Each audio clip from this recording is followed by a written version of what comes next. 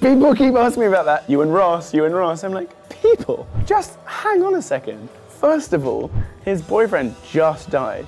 Second of all, we're in the middle of a war.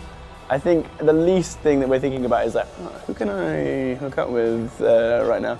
I mean, maybe at some point in the future. But also, like, I think it's a bit lazy if that happens. I'm like, really? Like, the only two gay characters on the show have to get together? I'm like, but we'll see. Maybe, I don't know. Maybe there's no one else around. It would be cool if they had the conversation. It would be cool if like one day they were like, okay, so everyone thinks that we should get together. I mean, how stupid is that? That would be kind of fun and cool.